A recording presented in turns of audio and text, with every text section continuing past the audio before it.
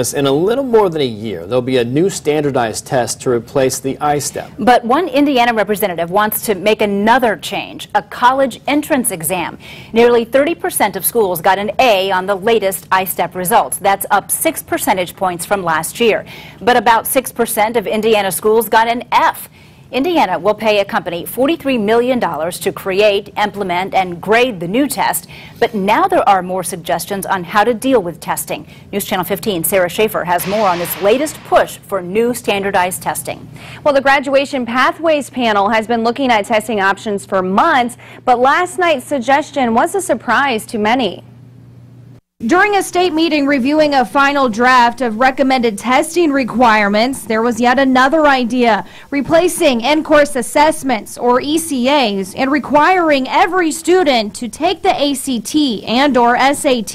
It's an interesting thing to look at, and that was the first time that had been presented to the board, and so I'm going to appreciate getting some feedback from people in the area and superintendents and principals and stuff about what their thoughts are too. Carrie Wicker is the principal at Southern Wells Elementary and is on the State Board of Education. She thinks there are positive and negatives to this idea. The college-ready exams would count as the federal and state-required accountability exams for high school. Wicker thinks other than preparing for a competitive college, another positive is it could save money. The state would be picking up the cost for the SATs and the ACTs. We would be recouping some of the money.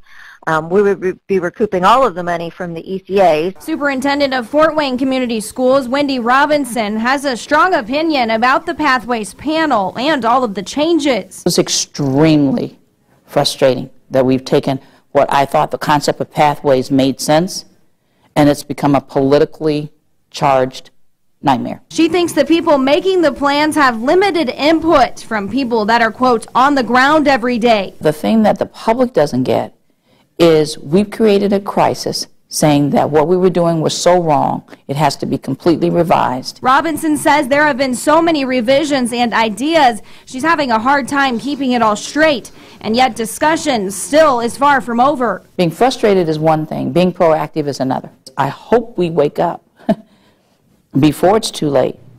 I talked to Indiana House Education Committee Chairman Representative Bob Bain late this afternoon. He brought all of this up last night. Hear his reaction to Superintendent Robinson's opinions at 6. In Studio 15, Sarah Schaefer, News Channel 15.